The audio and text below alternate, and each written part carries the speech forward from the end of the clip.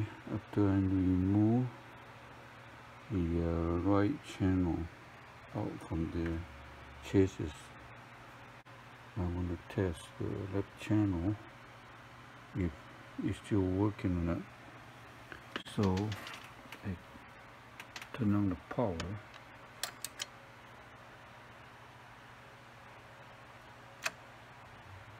So, but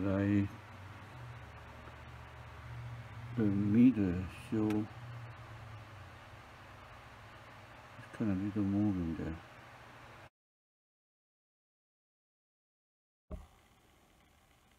Okay, I'm going to turn the power.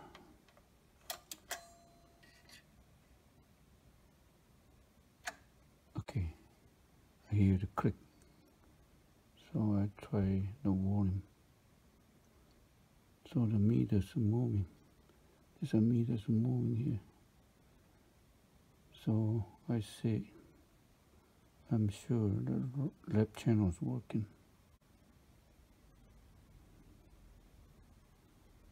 That's good news.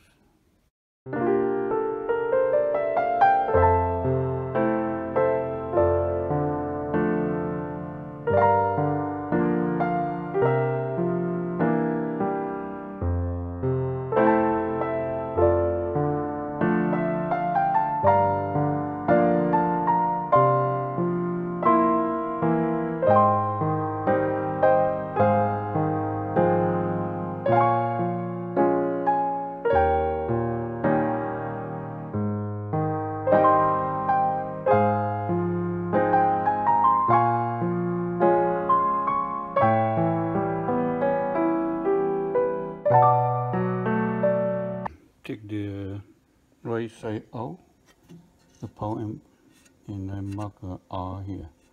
So this is the right side of the power amp.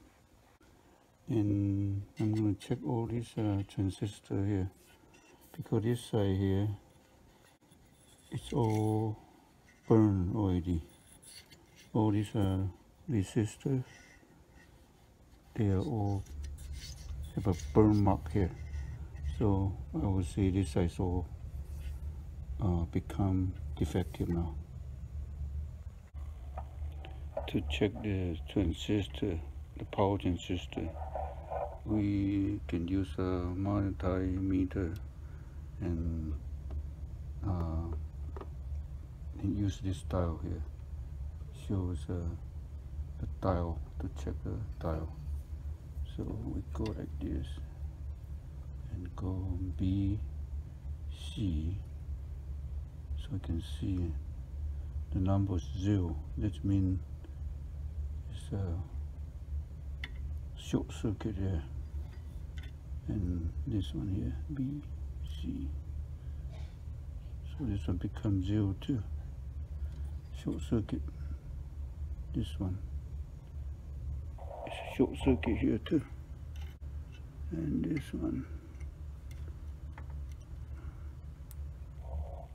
short circuit here too. So the last one, this already, one leg is already out, so it's burned already. So, but anyway, it's supposed to have 0 here too. So all these are fine. This is completely defective. So this had to be all changes. Okay, now we're going to check the PNP on this side here. The PNP power transistor. And we go, suppose go like this. The B and C. This one's 0 too, so this one's bad. Okay, this one's good. Show number there. We can just go like this. Yep, it's good. This one, good. Good. How about this one? This one's fine too. Good. And then the last one. Good.